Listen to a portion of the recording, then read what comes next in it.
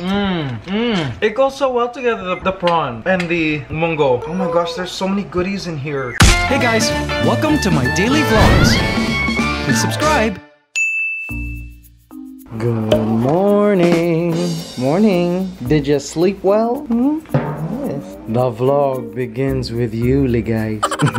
Oh my. This is so beautiful. Look guys, what RJ did. Oh my gosh. Look at how beautiful. Those prawns. Oh, it smells heavenly. Guys, do you guys know Munggo? It's mung bean. And Filipinos make it into like a sort of porridge. Oh, and it looks delicious. Sorry, Cypher, you can't have this. Oh my gosh, I love the table setting. It's so nice.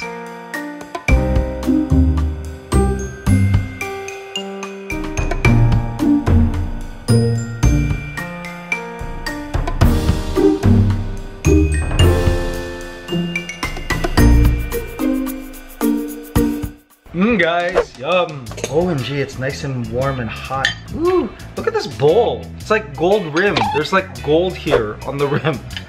Okay, let's try it. I added eggplant and I use ginger, ampalaya, tomato. This reminds me of my mom. Eggplant. Ampalaya, bitter melon. A lot of onions and garlic, and then ginger. I love this prawn head. Love it. It goes so well together, the prawn and the Munggo. Oh my gosh, there's so many goodies in here. There's big cloves of garlic, onions. I fried the shrimp with paprika and olive oil. Shrimp with paprika, olive oil? And pepper. So good, guys. RJ's a chef. Guys, I ate the whole thing and I'm just eating what's left over in the pot. RJ said also you used stock from the prawns. Yeah. He boiled the prawns first and used all of that natural flavor in the soup to flavor this mung bean porridge. And I used a little bit of small amount of fish sauce, Patis. Guys, I'm gonna show you how to make mung bean porridge, which is a great source of protein. First, prepare the ingredients and pre-cook the mung beans for at least 20 minutes. Next, saute garlic, onions, tomatoes, and ginger all at the same time.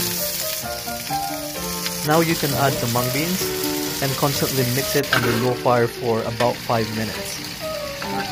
For flavor, add a bowl of shrimp or chicken broth, a small amount of patis or fish sauce, and bring it to a boil to infuse all the flavors. Now throw in some eggplant and ampalaya and cook for another 5 to 7 minutes. And if you want to plate it nicely, you could try what I did here.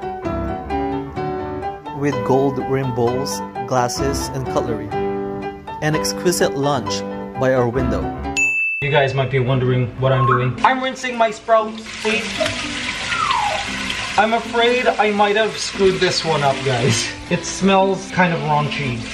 Smells gross. You have to wash the sprouts 2 to 3 times a day. I've only been doing it 2 times a day, but maybe that's not enough for these lentils. Last time I was washing them religiously, like 3 times a day, sometimes 4. I'm basically just putting water in, shaking it so all the milky, like grossness floats to the top, and then I drain it. And I smell it. So then when I'm satisfied with its rinsage, I basically fill it with water and then I add this magical stuff here, grapefruit seed extract.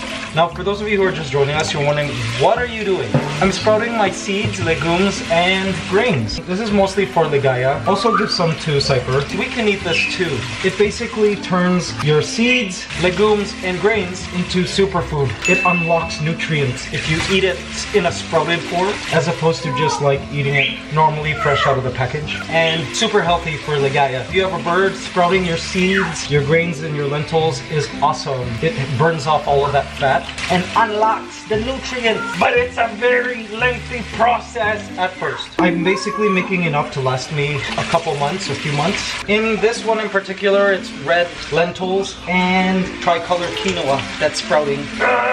And it's actually also a workout. And then in this jar here, I have mung bean and millet. I also have a container of almonds which have soaked and they're also sprouting now. Awesome. See, they like grow in size and they get a little bit softer. Healthy! Alright guys, and now I add my grape seed extract. 3, 4, 5, 6, 7, 8, 9, 10, 21, 22, 23, 24, 25. 25 drops of it, and I just let this sit for a few minutes. Then I drain it, and the grapefruit seed extract apparently helps battle mold so that this whole thing won't mold or spoil. Or go panis, they say in Filipino. Alright, 15 minutes like that. Turn it over, drain it all, and then continue the sprouting process. Okay guys, positive affirmation time for Sunday, August the 30th.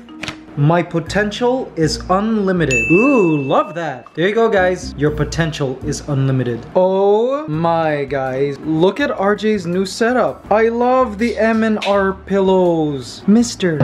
But look at this new table. Gorgeous. It's foldable? Oh, interesting. What are these? Are these? Oh, they're jar covers. Okay. This decor. How crafty. There's unicorn, squirrel, and a deer here. Ooh, love the plates. Look at these plates. This is so nice. I love the plate. Look at the placemat. It's like little tiny leaves. There are leaves here. It's a very nature-inspired tablescape, RJ. Very nice. Golden cutlery, golden serviette like holders. How cute. RJ, you're getting so good at this. OMG guys, so architect Dennis, the architect who is building our future farmhouse, sent me a message today showing me a flying lizard that the workers must have caught on the property on our farm. Isn't that crazy? I didn't even know Philippines had native flying frogs. Well, gliding frogs technically, but they caught it and architect's like, do you want to keep it? I'm like, no, I don't want to keep it. I want it to be proliferating on our farm.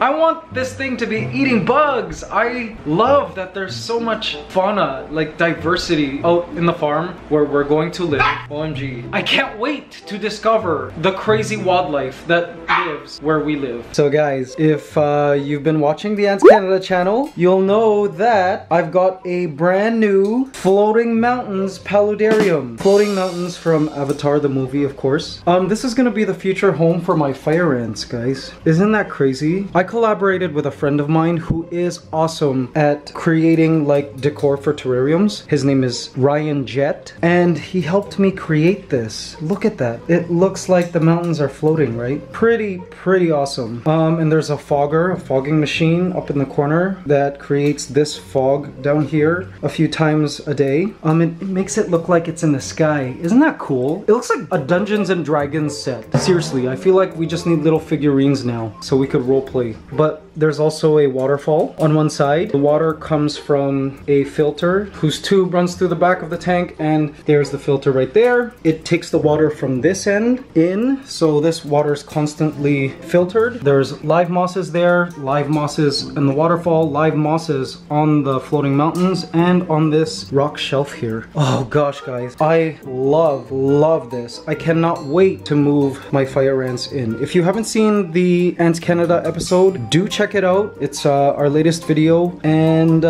yeah, see how this was made. This actually was a collaborative effort between myself, of course Ryan, and all the subscribers of the ANTSCANADA channel. They helped choose this particular design over a series of videos through votes. So hundreds of thousands of people helped decide and create this. So it's really cool, and I really look forward to the fire ants moving in. By the way, the fire ants will be living in the floating mountains. See, these floating mountains are hollow. They're going to be filled with like soil and dirt, and that's where the fire ants will nest. They'll put all their babies inside the floating mountains, hopefully, and they can easily cross these branches to get to each other, and to get to the land portion. I'll probably be feeding them on the land, and it's pretty epic, wouldn't you say?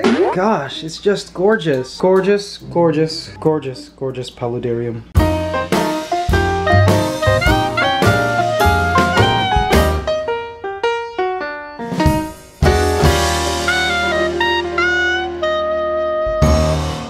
Alright guys, it's been an amazing day. Heading to bed now. Thank you so much for joining us today, guys. It's been so much fun, and I will see you guys tomorrow morning. Be sure to smile going to bed today. Love you guys. Bye.